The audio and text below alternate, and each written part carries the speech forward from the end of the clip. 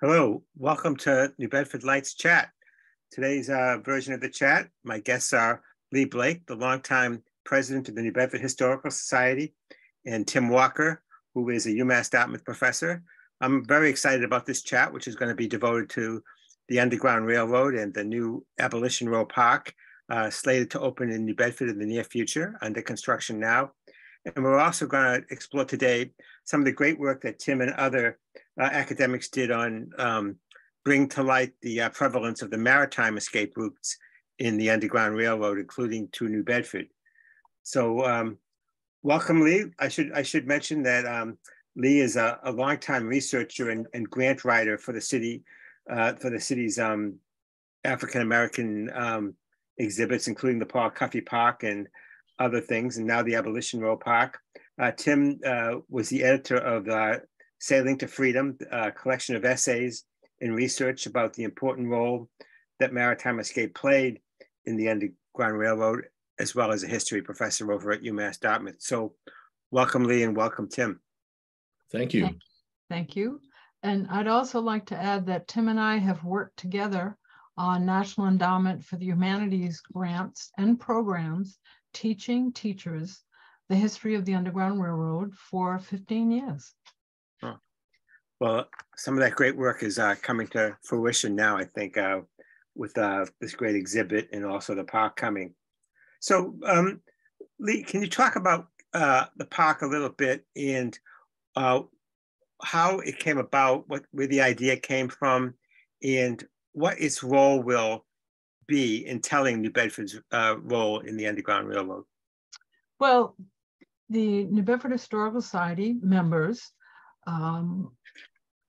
have the Nathan and Polly Johnson House, which is on Spring Street, right across the street from the Friends Meeting House. And over the years, we've been able to help that neighborhood actually put together 3 National Historic Sites right on that corner of Spring and 7th Street. And because of a fire, the 2 houses across the street from the Johnson house burned down. And we had this huge lot there. And, you know, people drive by, they throw garbage in the lot. It was really awful for us as a historical society promoting African-American historic places and the importance of the Johnson house, which is where Frederick Douglass lived, but also a number of individuals who would escape slavery. It was an Underground Railroad house. And instead we had fish heads and garbage across the street. So it really was a way for us to think about how we could imagine a historical campus on 7th and Spring Street. And we were able to convince the city to help us put a park there. So now we are doing Abolition Row Park. The Spring Street and 7th Street area, they have 19 historic homes that are all in good shape, that reference to captains, whaling captains, abolitionists, Quakers that lived on that street who were involved in the abolitionist movement. It is not a story that New Bedford had told about how important the Underground Railroad was with the maritime trades. And with Tim and myself working on that, other members of the Historical Society coming forth with the stories of their families coming here by boat. People always think of the Underground Railroad, of course, as underground, which it's not, but overground. And we were able to connect the whaling industry and all the sailing up and down the coast, the coastal trades, with the Underground Railroad, with the number of people who came to New Bedford, first of all for jobs, but also for safety and security, because Massachusetts is one of the first states that end slavery. I'm very excited that you referred to it as a campus, because I think that has long been needed. And we have the campus, so to speak, of the Whaling Museum down in the historical district. But I think the Underground Railroad has not had its own campus. And I think this will be very exciting. In fact, I think, Brendan, you can put up some of the photos of the Abolition Row Park, which is under construction up there on 7th Street. As Lee pointed out, there are many historical houses on that street where whaling captains lived. Will it be is the plan, Lee, for a seamless experience in terms of you go up to the park and you go into the Nathan and Polly Johnson house? How do you hope it will work? So you're looking at, some of the granite posts, the gazebo. So when you say seamless, we're thinking that the park will become programming space. So it'll be a park, and this tree that we're looking at was just planted. The park will have cherry trees around it so that people will want to come to the park to see what stage the cherry trees are in, just like they do in Washington, except ours won't be as many. But the gazebo will be an opportunity for the symphony has already offered to do music there. People can do poetry slams there, but it'll be space that people can utilize to really connect the city's experience on a whole different area, number of areas there in the park, right across the street from the Johnson House. I wonder if you can talk a little bit about the statue of Frederick Douglass, which came up for a bit, which is an image of Douglass that we don't see that often. He's a young man, and he looks like he's been working down in the docks.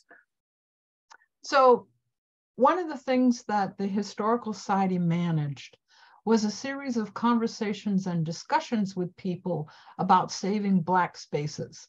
About 4 years ago, we actually did an exhibit on saving Black spaces that was brought to Boston at the Architectural College, and having the conversation about what people wanted to see in a park, what people wanted to see in a statue of Douglass.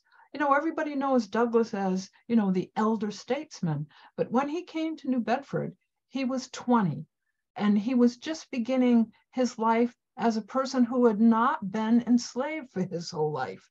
He was a free man, and he really got a foundation from New Bedford on what it would be like to be a free African American in Massachusetts, not necessarily around the country, but certainly in Massachusetts. And he has the opportunity to work on the docks. And initially, the Irish, who are also immigrants at the time, didn't really want him there. But the Quaker owners of the boats said, if you don't work with him, you don't work for us. So there's some of that pushback.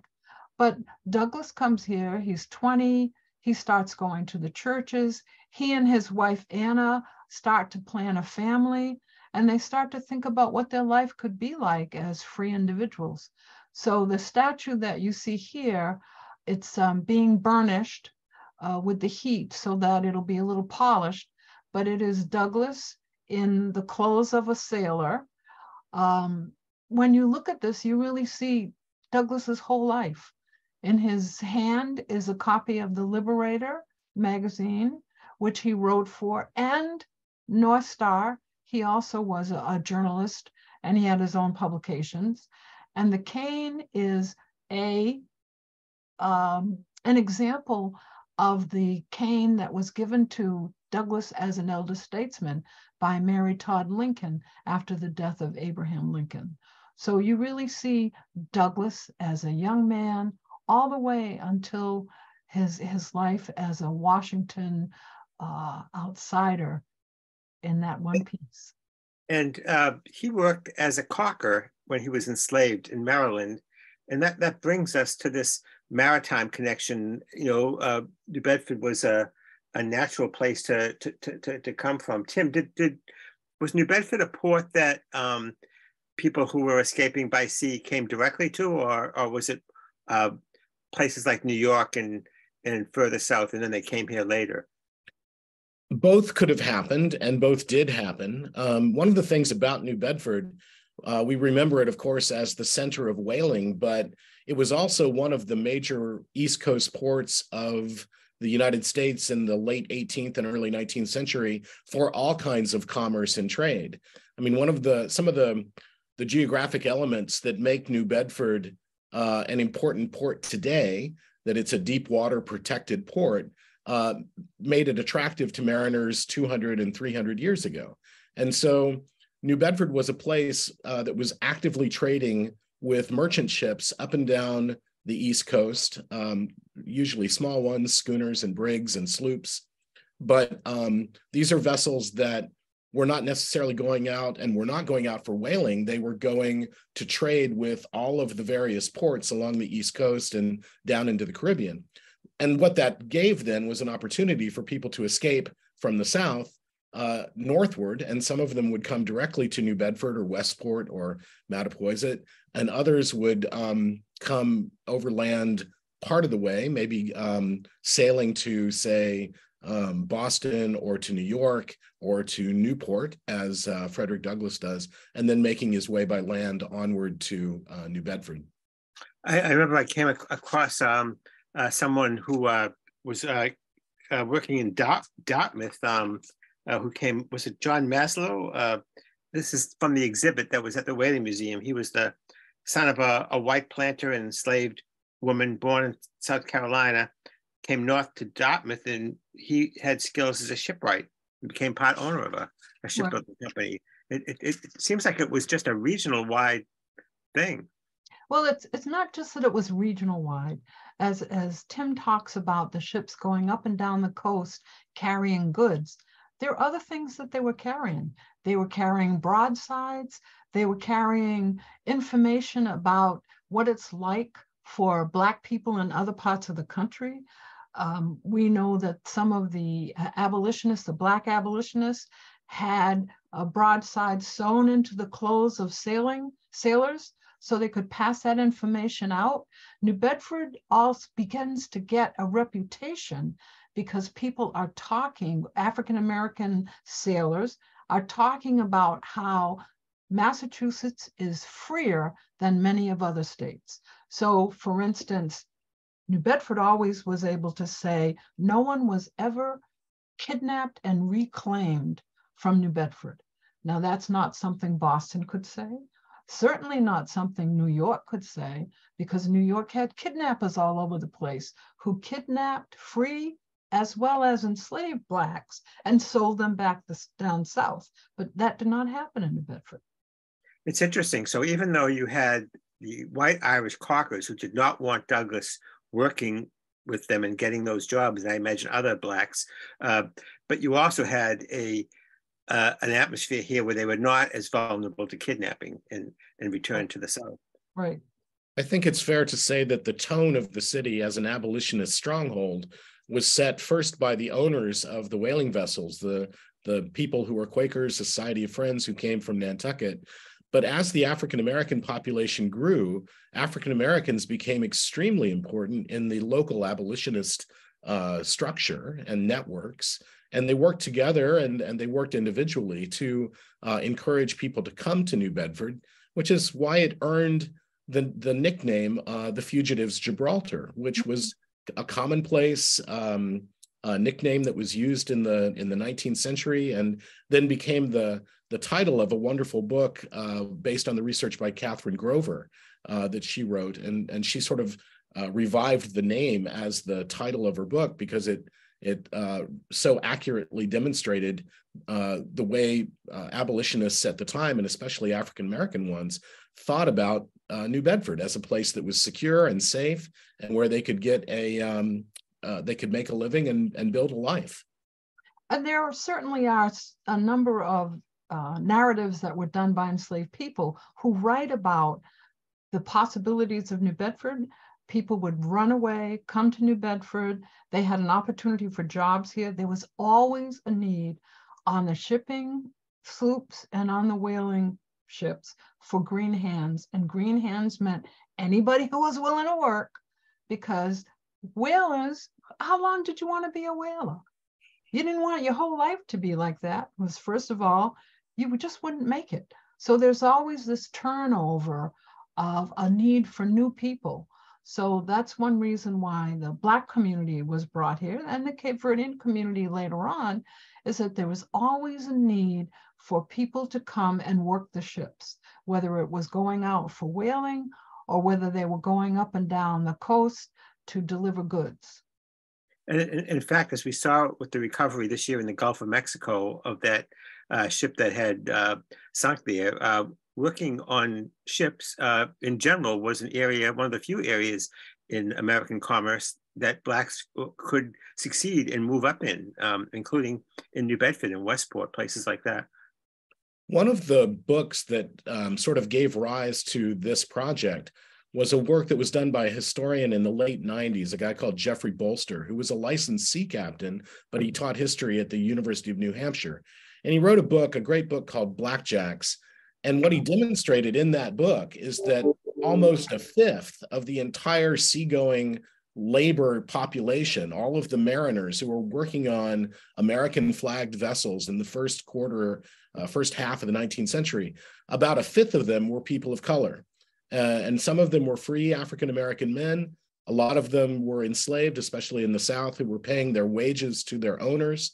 But they were building these maritime skills and the maritime knowledge that made them much more cosmopolitan and much more knowledgeable about the world than someone working inland in agricultural work as an enslaved person. And you always have to remember that when we look at the history of our area, that the Native American people were whalers. So you have the Wampanoag and the Micmacs, they were whalers. They showed the Puritans about blackfish. What were blackfish? They were whales. So there was always that element of the marginalized communities working as workers on the ships, because there weren't that many white individuals at the time who had the skills or were numerous enough to people all the ships that came into New Bedford. New Bedford had just an incredible number of ships that all needed to be manned, and no one cared what color they were if they were skilled. It's just this great story of it's so New Bedford, both from the portraits of the Native Americans and the escaped enslaved people and the whole connection to the whaling industry. It's just all fascinating. Tim, you have a background as a maritime historian. How did you begin to focus on maritime escape as something that was underappreciated or reported? Yeah, so the funny thing about the arc of my career is that I wasn't a historian who focused much on whaling or slavery in the U.S. context. So I came to New Bedford as a historian of the Portuguese world, and I had spent a lot of time working with Portuguese sources and working in Lisbon. But I was also a maritime historian, generally focused on European colonial expansion and the maritime skills that allowed for colonization all over the world by the Portuguese or the Spanish or the Dutch or anyone you can name. But when I got to New Bedford, I lived right downtown. I lived within sight of the Whaling Museum, and I came here first as a crew to be a crewman aboard the schooner Ernestina in the 90s. That's how I got to know New Bedford the first time. So when I got a job at UMass Dartmouth, I wanted to live in New Bedford, and I got to know folks at the Whaling Museum. Michael Dyer became a friend, and this opened up a world for me of the kind of records, extraordinary documentation that's available in New Bedford in the holdings of the New Bedford Whaling Museum and the New Bedford Free Public Library and other places, private collections such as those owned by the New Bedford Historical Society and Lee Blake's family and Carl Cruz and all these folks around town who just have incredible historical stuff. But I had started sailing when I was in graduate school because I wanted to learn firsthand, kind of viscerally, what sailing on a large historically rigged vessel was like. And that then gave me some insights into how escapes might have happened by water once we began to be aware that this was actually happening in very large numbers. I grew up in the Midwest. I was born in Detroit, and I grew up in Ohio. And that part of the world is, of course, the Underground Railroad is an extraordinarily important story there as well, but people only focus on the overland terrestrial side of the escapes. And so when I moved to the East Coast, I went to Boston for grad school and then came to New Bedford. I really started to appreciate that if you wanted to escape from the far South, the way to do that was by ship, not over land. going over land was just too far. So Tim, you have brought with you today a slideshow that's going to help us walk through a little bit of the maritime research. So I wonder if you can start that now, and Lee, feel free to comment as Tim's slides come up about the New Bedford connections. Great, thank you. So I'll start. This is the cover of the book that that came out last year, that was done in part because of the collaboration that I did with Lee Blake and the New Bedford Historical Society, and getting funding from the National Endowment for the Humanities to bring teachers from all over the United States. We brought them to New Bedford between 2011 and 2022 now, and we've brought in, gosh, over 200 people, right. Well over that, maybe even close to 300 that have come from, you know, pretty much every state in the Union. But here's the story. This is the map that is a National Geographic map that sort of shows how the Underground Railroad is taught in the United States. And there are some problems conceptually with this map. One of the big problems is that it shows people escaping overland from the very far south, from Mississippi and Alabama and Georgia and the Carolinas, and they're going overland according to this map. But the historical fact is actually quite different. All of the documented successful escapes over land began within just a day or two's walk from a border with a free state. Mm-hmm. So people are escaping over land out of Maryland and Delaware and West Virginia and Northern Virginia and Northern Kentucky and Eastern Missouri, but they're not escaping from very far south because it was just too difficult to do that. The logistics were hard. People didn't know the way. The chances of getting caught were very, very high. And so overland escapes from very far away from free states simply weren't happening with the frequency that is often taught in the Underground Railroad. By contrast, though, if you could get on a ship from one of the southern ports like Savannah or Charleston or, you know, Wilmington, North Carolina, or, you know, any of the areas in the Chesapeake, if you could get on a ship and then get on a vessel 3 miles offshore, you were beyond federal legal authority at that point, and you could get into the Gulf Stream and head north. Within a matter of just a few days, you can sail from the far southern coast to a free state in the north. And so almost all of the escapes from the far south that are documented as successful, they happen from the coastal far south, and they happen by water, with people escaping by sea. And how many people came from the far south versus the near south? You know, that's a great question. It's a question we get a lot. You know, what are the numbers? How can we compare them? There are a couple of indicators, but one thing to remember is that this is illegal activity, and it is clandestine, and nobody told their story, or very few people told their story, because they were afraid of implicating anyone who helped them. And if they went public with their story before the Civil War, they could be then captured and retaken back into slavery by bounty hunters. And so we don't have a lot of very clear indications that are firsthand accounts, and it's really hard to quantify. But we do have a lot of data that shows us that this was happening. So here are some numbers. There are about 120 published narratives of people who escaped, who published their stories in the 19th and early 20th centuries. Of those, about 70% mention escape by water. We also have about 220,000 runaway slave ads. And while we haven't been able to yet gather them all together and systematically analyze them, there are hundreds and hundreds that mention people escaping by water. And the percentage of them is actually pretty high that mention escape by water. Are you more likely to have been documented if you escaped by water? I don't think there's a way to really make that statement, because people, again, are keeping their stories quiet until well after the Civil War and after the Emancipation Proclamation, when you start to see people publishing their accounts. And then when the published accounts start to come out, the overwhelming majority of those published accounts mention escape by sea, by water. But as you said, it was quicker and safer. It's quicker, it's safer, it requires far less effort Once you're aboard a vessel, especially if you're aboard with the cooperation of the captain and crew, if they know you're there, then all you have to do is go along for the ride until you get to a northern port. But if you're a true stowaway and you have to remain hidden, or maybe you've stowed away with the help of one crew member and the captain doesn't know, then you have to remain hidden for the duration of the voyage. And that happened as well. And there are a lot of reports when you talk about reading the narratives. People talk about their close encounters, women who dressed up as men, who got on ships, who might have been smoked out. There were policies in some towns along the coast to smoke a ship before they would let it go, just to see if any fugitives came running out. So there are these dangerous areas, even on ships.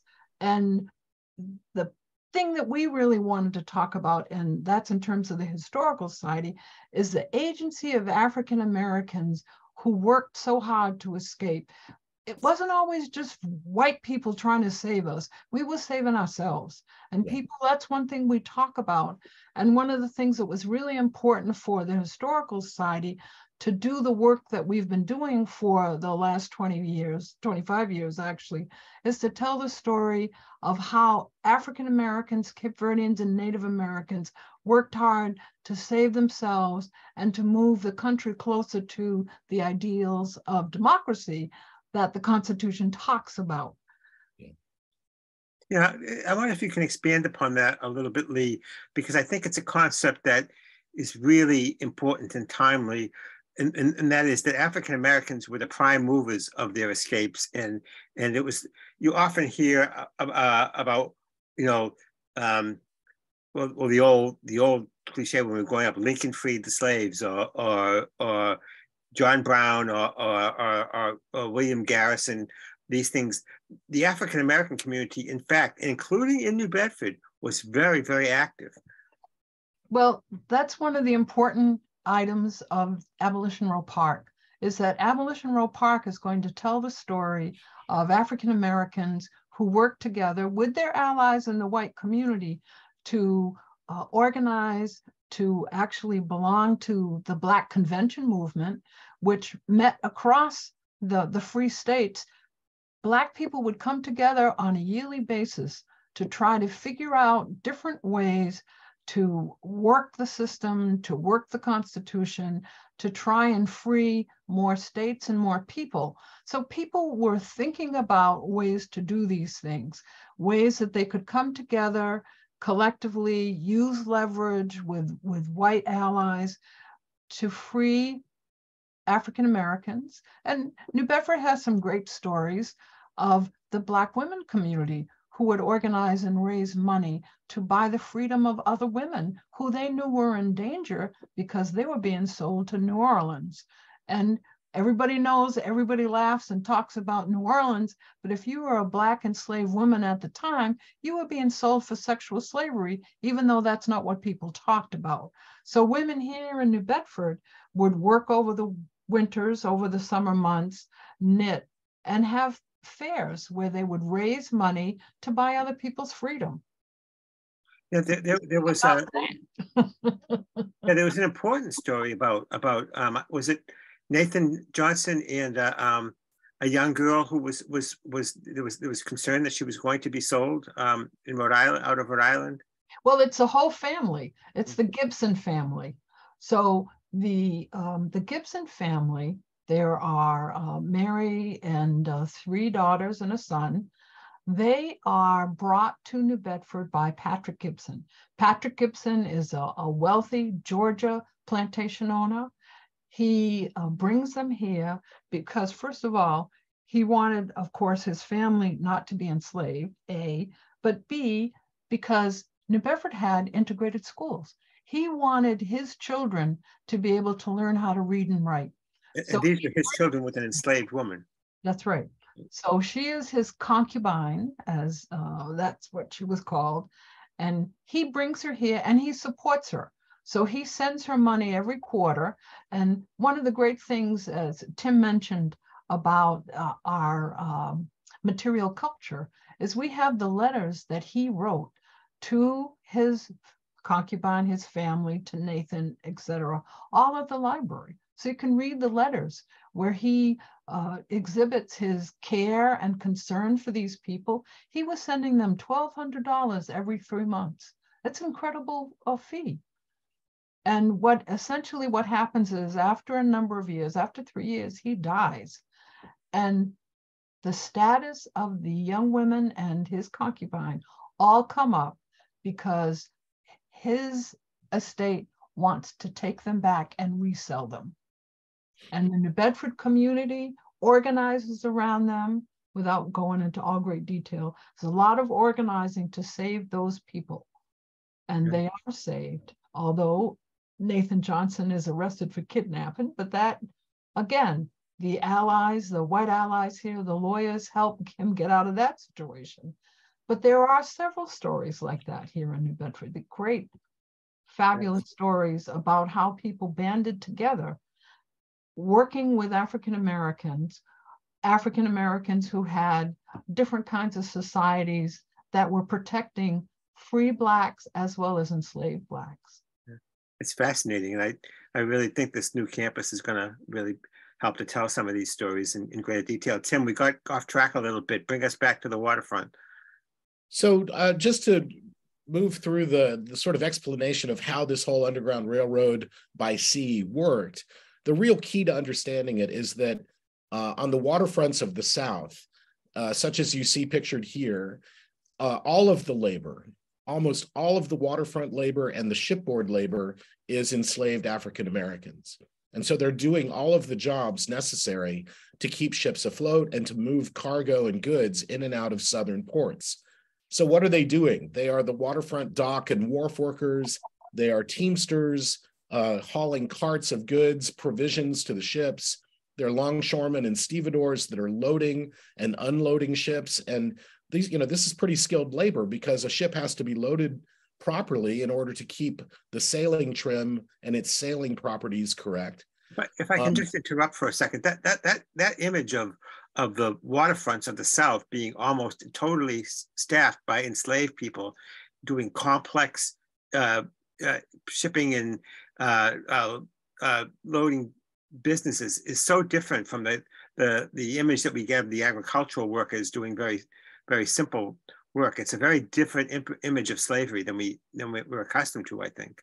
I think that's a fair point. The way slavery is usually taught in the United States, the focus is on plantations, but in fact, enslaved people were doing all kinds of work, and a lot of it was very, very skilled. So, for example, the maintenance work and the rigging work and sail making and all of the various things that are necessary on a waterfront, a lot of that work is being done sometimes under direction of a master artisan, but often not. And many of the African Americans themselves became master artisans in these maritime crafts. But they're not only working on the waterfront, they're also working on the water itself as watermen, doing fishing. They are oystermen. They're working on ferries because there were very few roads and there were very few bridges, and so ferries were important all throughout the United States in the waterfronts north and south. They're working on lighters, loading and unloading ships that are on a mooring or in an anchorage out in the harbor. And many of them are skilled deckhands and even pilots that navigate large vessels in and out of the southern ports. So this labor provides strategic knowledge that then the enslaved population can leverage to escape. And Lee referenced this earlier, but the other way that we know this is happening a lot is that every southern port and every southern state enacted very strong laws to try to stop escapes by water from happening. So they're searching vessels that before they clear harbor, the vessels have to be searched. Many of them need to be fumigated. African-American sailors who were freemen were often incarcerated or restricted to the ship when they're in a southern port, because the southern owner class is absolutely terrified that free Black sailors are going to incite their enslaved property to run away. And so this happens that we see, you can look on the legal codes of the South and see again and again and again that they're enacting these very strict laws with serious punishment. It was, for a free Black man in the South to help someone to escape was a capital offense. Have scholars uncovered evidence that both free Black men and enslaved Black men working on the waterfront facilitated the hiding of enslaved people as they sought to escape? Well, again, there are lots of stories. Sorry. Yeah, there are lots of stories that emerge after the Civil War, but because of the penalties prior to this, a lot of that was kept quiet before it wasn't a danger anymore in the 1870s and 1880s. So I'd also like to reference the remark that Tim made about how slavery is taught. And that's a discussion that's going on right now with the CRT issues. But, you know, when slavery is developed in this country, people actually who were slave owners actually went to different parts of Africa and identified populations that they wanted to kidnap. So for instance, you have people who were skilled in raising rice. They were kidnapped and they were enslaved and brought here to start the rice growing. Indigo was another thing. So you have people who actually looked at the coast of Africa and made decisions about what people they wanted because of their skills to come to the New World and, you know, to Brazil and other places where slavery was much more prevalent. So those things are not taught. And one of the benefits of what Tim and I do is we teach a more nuanced aspect of the enslaved experience. The maritime trade is just one dimension, but the whole idea that people use slavery to denigrate people by saying, well, you know, they work in the fields because they're not that bright. But we were the owners of free organizations. We were the individuals who did the crafts work, the pottery. When you read things like Thomas Jefferson's experience running nails and making all of the different accoutrements that he needed for his buildings, those are all built by young Black men. Wasn't Jefferson doing them? And that's one of the things about slavery, is that white people enslaved Black people to do the work, and then they belittled them and diminished the skills that they needed to do the work. And that became stereotypes. One of the important byproducts for this whole process that's important to New Bedford is that many of the people who are escaping from the waterfronts and the waterborne jobs of the far South, they arrive to New Bedford with all of these skills that they can immediately put to work in the whaling industry. So a lot of the African Americans who come to New Bedford, they are not green hands, they're not novices. They have skills that they've learned working on the waterfront and working on the water in the Deep South. Just very quickly, a couple of other very fast slides. This shows you where the enslaved population was concentrated in just one state, in South Carolina.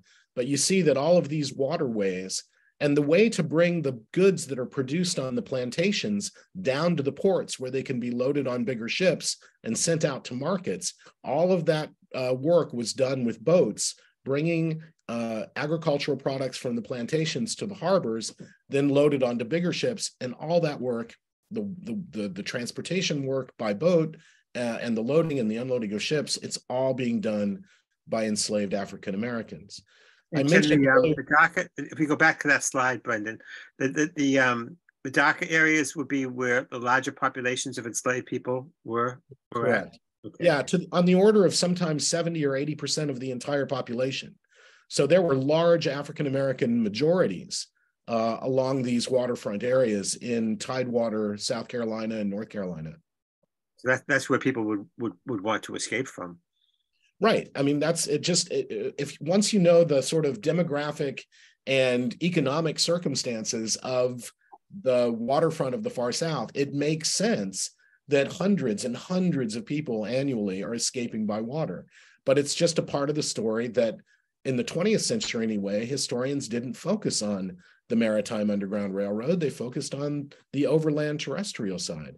And so our job, Lee and I, is to try to change the way people think about the Underground Railroad and try to really focus on this extremely important maritime dimension that often isn't included in the story at all.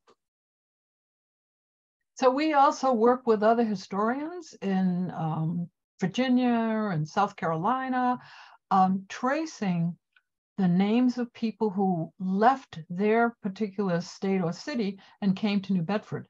So we are lucky because we have some of those records in our public library and also in the Whaling Museum.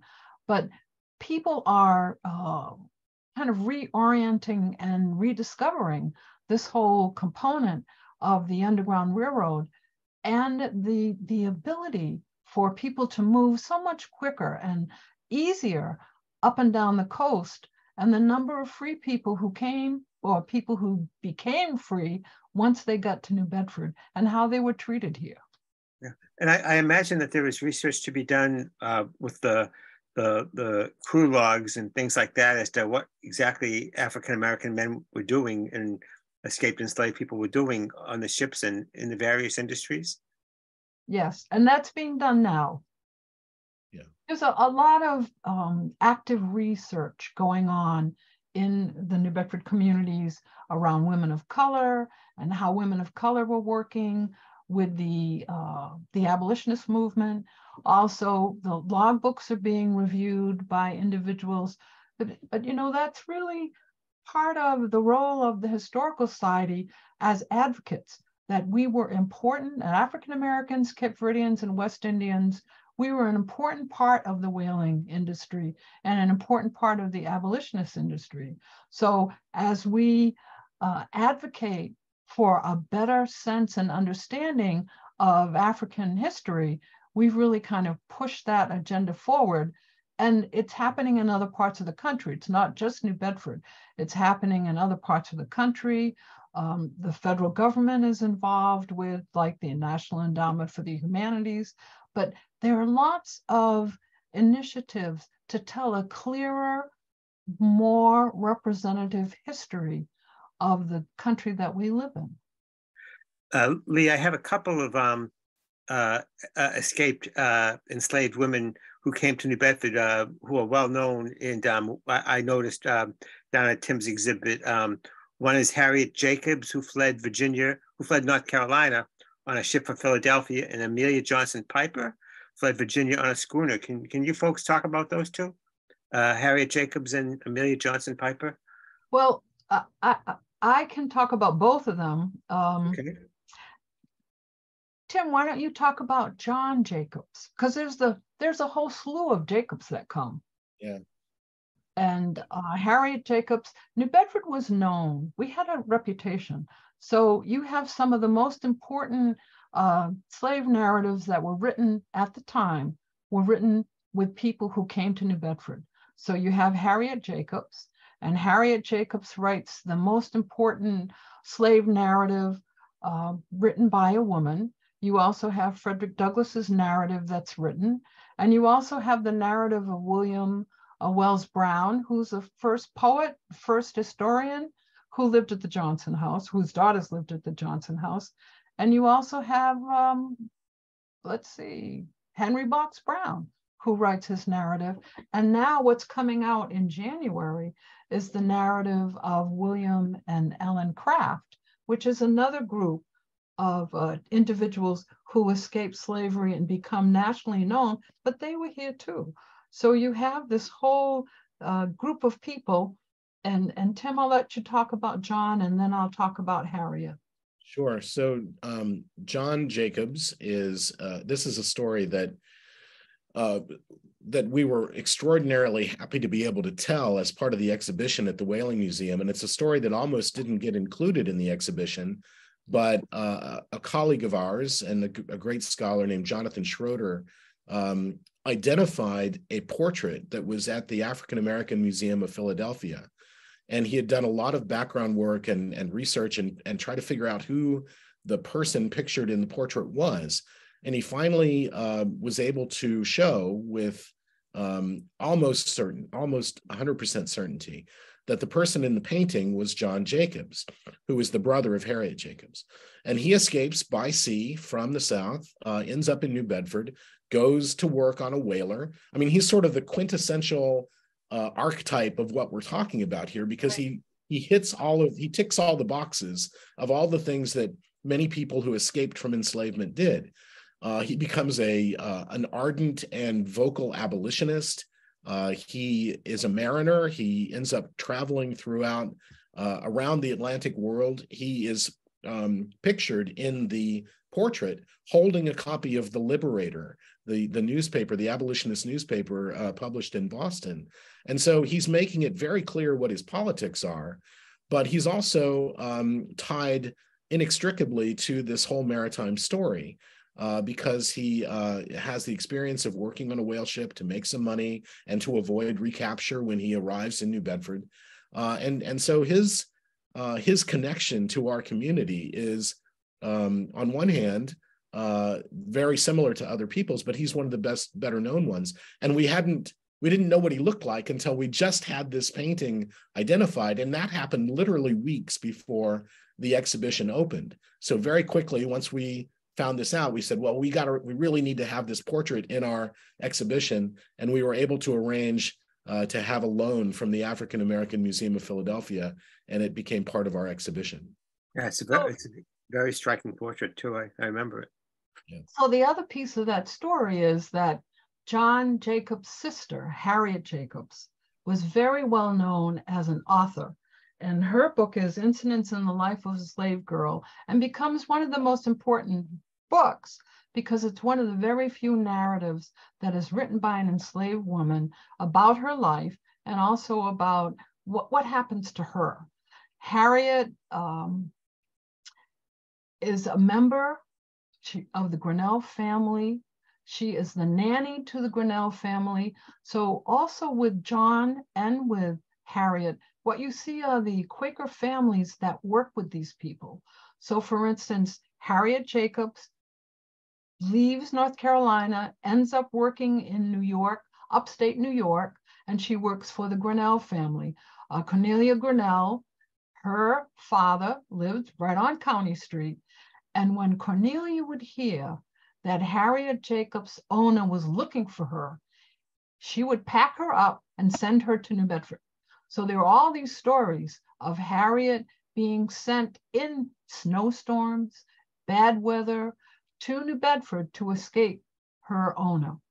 And the Grinnell family, for those who might not know, is a very prominent Quaker. Were they whalers, Lee? I don't think so. I think they were they owned manufacturing plants. Okay. And there's a great story about Harriet. I think this is before she escaped, having to hide in an attic somewhere that was very cramped. She couldn't even stand up. Well, that's what her book is about, is her life and her opportunities for escape, but also her opportunities for what a young woman who was attractive, who was enslaved, always had to deal with the sexual advances of her owner. So there's a lot of kind of nuance about how difficult it was to be a female slave. And at the Victorian time, when this book comes out, those are not things people want to talk about, but those are things that happened all the time. So her experience comes full circle when she comes to New Bedford. And one of the families, you mentioned the Piper family, Amelia Piper and her husband, William, become the go-between between her brother, John, and Harriet.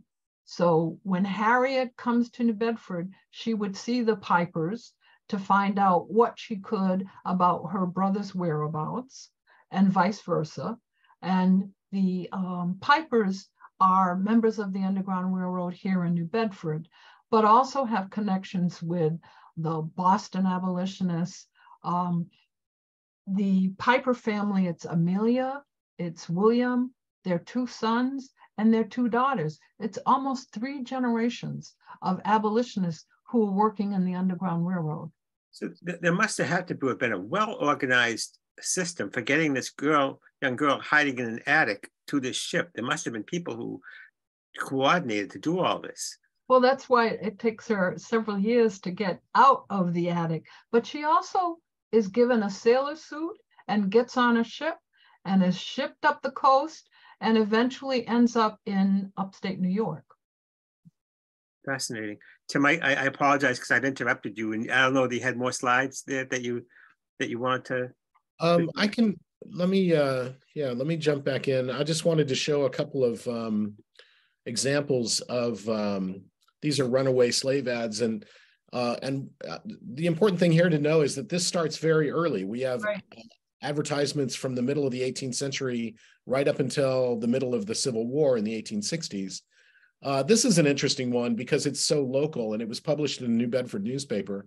It's not a runaway slave ad. Instead, it's a local captain publishing a public notice to give himself legal cover to say, you know, I brought an enslaved person from the South to the North, but I didn't have anything to do with it. He was a stowaway, and I want everyone to know, including his owner, that I was not implicated in his escape.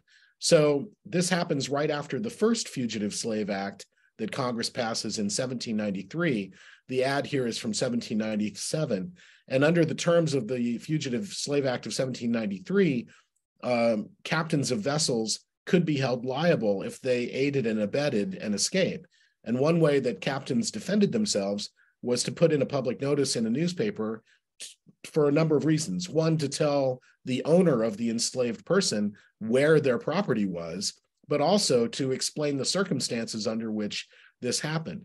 So this advertisement, and I don't want to spend a lot of time on it, but if you read through it, it says that he discovered, once he had left a port in the South, he left the York River in Virginia, and then the day after sailing, he discovers this stowaway, and he says, this person concealed himself unbeknownst to me. I had nothing to do with this. And then he goes on to say, I couldn't turn around and take him back because the weather was against me. And I had to keep sailing on my course because the weather wouldn't allow me to turn around and come back.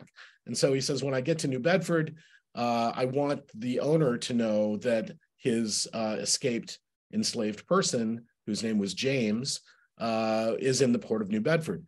But the thing that we have to understand here is that this is a weekly newspaper. It would have taken weeks for the paper to get probably down the coast to Virginia where the owner was. And so by that point, the enslaved person could be anywhere. What would have been the punishment for the captain for yeah, so he risked imprisonment, the impounding of his vessel, the impounding of his goods. There were all kinds of possible punishments, including being forever banned from trading in that in the state of Virginia where the person had been taken from. So the penalties were very serious for a working sea captain with his own vessel, and so they did everything in their power to stop being prosecuted for aiding and abetting. And then the last slide I'll show here is yeah, go ahead. Go ahead. The last slide I wanted to show was an actual reference to New Bedford in a runaway slave ad, because the owner suspects that their property, a young woman, Jane Pennington, who's about 20 years old, he suspects that she has gone, in fact, to New Bedford in the 1840s because her father was living in New Bedford already. So the name of New Bedford begins to show up in these runaway ads. And amongst the owner class in the South, New Bedford became known as a place to which their property might be traveling to. And so that makes it all the more extraordinary that no one was ever taken back into slavery from New Bedford, because it was definitely known as a safe place, both by owners and enslaved people. The fugitives Gibraltar. Go ahead, Lee. The other thing is that the advertisements are placed by well-known people at the time. So you get to see the names. So the Tabor family, the Rodmans, the Roach Jones Duff, you get to see those names as people who hired Black people, who protected Black people, The Piper family and the Jacobs family were helped by the Rodman family. So you get to see some of the players and how they assisted the Underground Railroad by creating job areas or helping people get on ships. And one of the great ways is documenting, is looking at all these ads from the Evening Standard and the local papers at the time. You see that people are creating this whole network, a safety network of protecting people who were fugitive slaves. Yeah. Fascinating. This discussion of the captains reminds me of a person I saw in the exhibit, Daniel Drayton. That seemed like a fascinating story from the 19th century and the schooner the Pearl. This person, Drayton, actually went to jail for being caught trying to aid in an escape. He went to jail for 4 years. Yeah. And the Pearl incident, it's often referred to as the Pearl incident because that was the name of the ship. But the Pearl incident, Daniel Drayton was trying to organize the biggest slave escape nationally. So there are 77 enslaved people on his ship. And some people say he was paid by captains in New Bedford. We've never really found out all of that information. But it does become a big cause celeb for the Washington area. And there are a number of books that are written about it. But again, you have the same situation where the captain is, he's captured. You have 77 people on his ship. And what's going to happen to those people? Those people are going to be sold further down south so they can't use a ship to get away. So that becomes a whole story. Drayton is friends with William Bush. William Bush was an abolitionist here in New Bedford, an African-American abolitionist who moved to the area from Washington, D.C. And after his 4 years, after Drayton's 4 years in jail, he comes to New Bedford. And in New Bedford, he finds a community that is willing to listen to him, to help support him, because, of course, after 4 years, he's lost everything.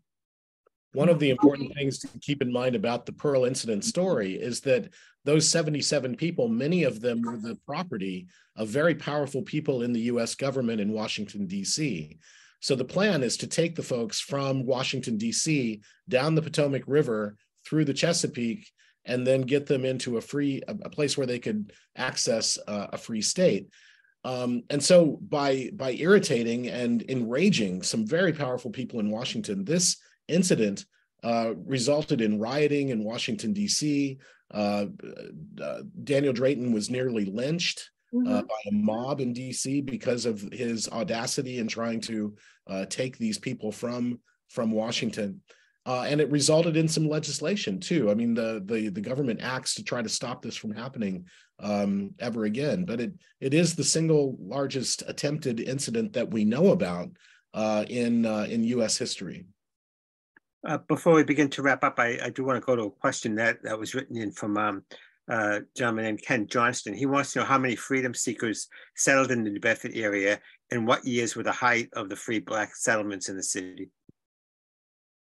So we always answer this the same way, is that the Underground Railroad was surreptitious. So people didn't have numbers, but we can estimate. The Historical Society has a list of at least 163 abolitionists, Black abolitionists and freedom seekers, but the number is many more because not all the freedom seekers that came to New Bedford stayed here. They moved on, they went on another ship, or they went to Canada. And there are lots of incidents where people came here just for a month or two and then moved on. So quantifying it with numbers is not always realistic. And so we don't really do that. We do talk about some of the numbers that we have. And when we do our work at Abolition Row Park, we'll put up some of their names, and we know connections from some of the other sites up and down the coast that are sending us the names of people who came from Virginia and came to New Bedford, what we know about those people, and we'll put those up. But Tim can expound on that a little bit more about the numbers. Yeah, we do have a little bit of information that is useful for kind of figuring this out. One of the things we know is that of all the cities in the north, New Bedford had the highest population in terms of its percentage of the total population, had the largest African-American population of any city in the north, bigger than Boston, bigger than New York, not in terms of raw numbers, but in terms of the percentage of the entire population. So in 1850, the population of New Bedford is around 12,000 people, and about 1,000 of those folks are African Americans. Now, what's interesting is that, you know, the US government does a census every 10 years. In 1840, prior to the Fugitive Slave Act of 1850, a pretty high percentage of the African American population in New Bedford gave their birthplace as somewhere in the South. Right. You can be pretty darn sure that if someone was living in the North but was born in the South and they're African American, there's a pretty large chance that they were born into slavery. What happens after that, though, is in the census of 1850, it was already clear that the Fugitive Slave Act was about to take effect. And so people start to obscure where they were born. They change their story. And they also start to change their names at a greater rate. So when people come to New Bedford, just like Frederick Douglass did in 1838-39, he changes his name to obscure his origins and his ownership. And that's a big reason why we don't have absolutely concrete numbers about how many people are coming to New Bedford who were formerly enslaved people and who were fugitives from enslavement. But it is in the hundreds, and people came to New Bedford. Some of them stayed, but many more of them moved through New Bedford and went on to northern New York or to Canada and places where, you know, they could start a life. The other thing is that we talk about it being surreptitious all the time and illegal. It was illegal to run away from your master. Your master had a right to come here, pick you up, and take you back. So that's a whole reason why people, of course, changed their name, changed their locale. Also, they didn't want to have and be involved in the slave system. So these people weren't their masters. These were their oppressors. So that was a large part of why we don't have numbers. What do we need numbers for? People were running away from oppressive systems, from people who were stealing their kids, selling their babies. Who'd want to be going back to that? So we have to wind up. We're over our hour. This has all been just incredibly interesting. Before we close, let me just ask, Sailing to Freedom, Tim, I know that exhibit is going to travel around. Where is it now, and how can people get the book and all of that? Well, I think a lot of it is actually at the New Bedford Historical Society right now, but the next place that we hope to have it available and exhibited is in Virginia, Portsmouth, Virginia, beginning in March, I think, or February of 2023. And we have a few other places that have expressed an interest, including in Maryland. And we're hoping that the exhibition will travel to a number of places in the United States, maybe up and down the East Coast, maybe elsewhere. But it's a story that we hope gains great traction because it's so important to appreciate and acknowledge this maritime side. And if you're a Midwesterner or someone from, you know, the West Coast, you're being taught about the Underground Railroad in a way that isn't comprehensive or isn't accurate. And so we would like to change that. It really is. We have to go back to all this history and have a new awareness and a new study of it, because so much of it is different than what we've been taught traditionally. So just before we end, Tim and I had a conference on the Underground Railroad and the maritime trades. All those talks will be on YouTube starting next week. The other thing is that we will continue to do that, and we have videotaped the exhibit. So the exhibit will live as a website.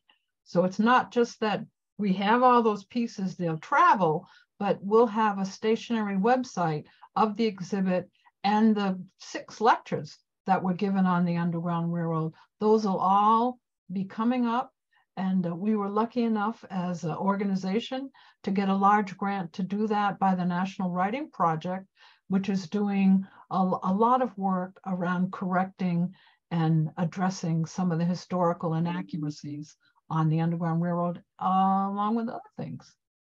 That's great. And you can purchase Sailing to Freedom on Amazon for an affordable price if you get it used, because I did. So you can get it there. Lee, can you talk a little bit about the timetable for Abolition Row Park and what we can look forward to coming in the next year? So we actually have construction going on right now for probably another week or two. Once it gets cold, we'll stop. But the gazebo, the posts are going up. And we do think that Abolition Row Park will be opening up in May or June of next year. The cherry trees were all planted because they have to be planted in November so that they'll blossom in April. So we are working towards that. The other thing is that there are speakers who will come in and talk about the importance of monuments and looking at how Black people should celebrate our own joy, our own history. And we will have, of course, the statue will be here soon. And you'll all be able to see that with our young Frederick Douglass sitting on a coil of rope, because that's what he would have sat on the docks. Well, it's all fascinating. It's great work that's being done right here in New Bedford by local historians. And we are really expanding our understanding and knowledge of the city's history and the important role it played in the Underground Railroad and American history in general. This hour has gone by very fast. There's way more we could have talked about, but it's been fascinating what we did talk about. Thank you very much, Lee. Thank you, Tim. It's been a pleasure. Thank you so much, Jack, for the opportunity to do this. And thanks to the New Bedford Light. Thank you very much.